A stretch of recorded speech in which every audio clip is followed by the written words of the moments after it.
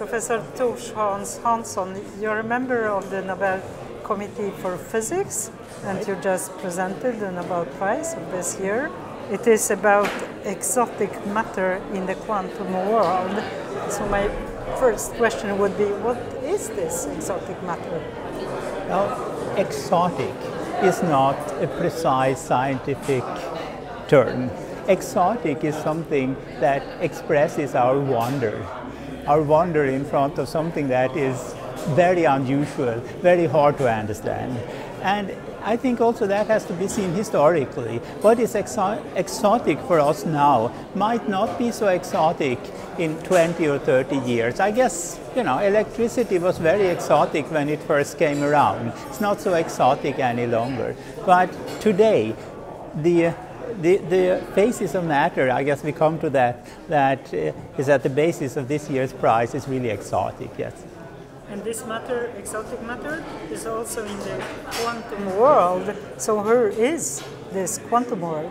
Well, the quantum world is in a sense all around us. But quantum effects are not always very obvious to see. But when you cool down materials to very low temperature, then in many cases quantum effects becomes very much more visible, more apparent. And then I have another exotic question perhaps. We have this bagel, and you had also a cinnamon roll. What do they do in this Nobel Prize context? Well, they are actually there to illustrate something, and to illustrate that is not sufficient to just show the bagel. But I anticipated this question, so I brought also the bun. So you see, when you have both the bun and you have the bagel, then you can see that the difference is that the bagel has a hole and the bun doesn't. And the important with the hole is that although things like taste or shape or deformation can change continuously, but the number of holes, which is something that we call the topological invariant, it can only change like integers. 1, 2, 3, 0. This has 0 holes, this has 1 hole. I challenge you to imagine what is a half a hole. What is a...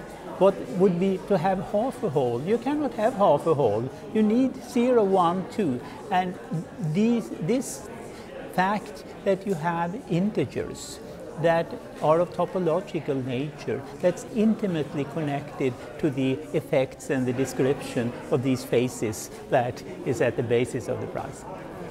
And topology is kind of advanced mathematics and has a key role in this Nobel Prize of the year. What was the role of topology? Well, the role of topology is, there are many roles of topology actually. One role of topology is that these so-called topological invariants, I took the example, the number of holes, actually directly gets into the mathematical description of these phases. Now, it takes advanced mathematics to write a formula that counts the number of holes in a donut or calculates that there is 0 hole in a cinnamon bun. That's advanced mathematics, but to understand the concept that this is 1 hole, that is 0 hole, that anyone can understand. And that is actually the important thing for the basic result. So what were the discoveries of this year's laureates? It was theoretical discoveries that we should remember. And it also illustrates in a very nice way the interplay between physics and mathematics, where theoretical physics is in the actual at the crossroad.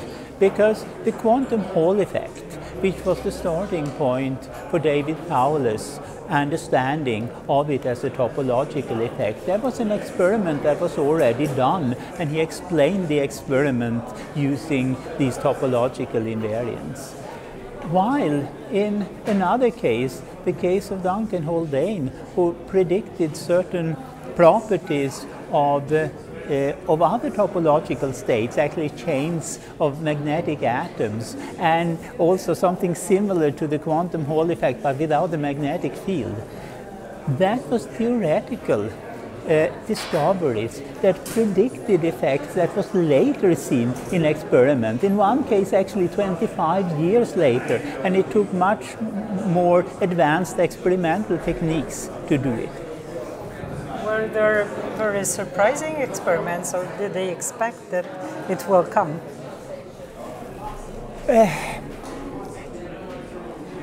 In many cases, when you have a theoretical possibility, since there is so much variety in experiments you can do, in materials, in experimental setups, in many cases you come up with a case where it's actually realized. You cannot say for sure, but experience shows that that happens very often. So that's of course very exciting.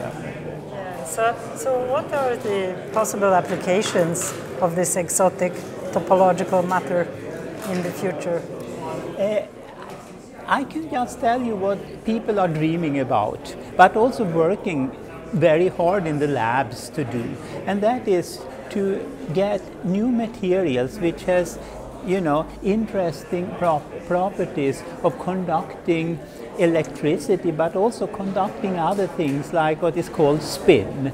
And the dream is that this can be used for carry information. It also has quantum mechanical properties, something that is called entanglement, that makes people hope that perhaps you can use these things to code quantum information in an efficient way. So who knows, there might be a future quantum computer where topological effects are important. We don't know, but I certainly know people are speculating about this.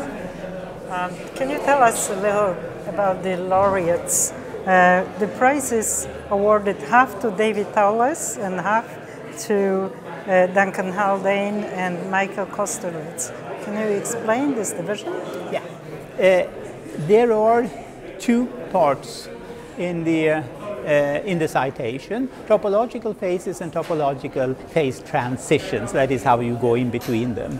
And David Thales has given important contributions to both of them. To topological phase transitions together with David Thales, and to topological phases he did this important work, and there later Haldane did also very important work. So David Thales has a share in both these parts of the citation. That's why he gets 50%. Thank you very much for taking your time. Thank you. Thank you.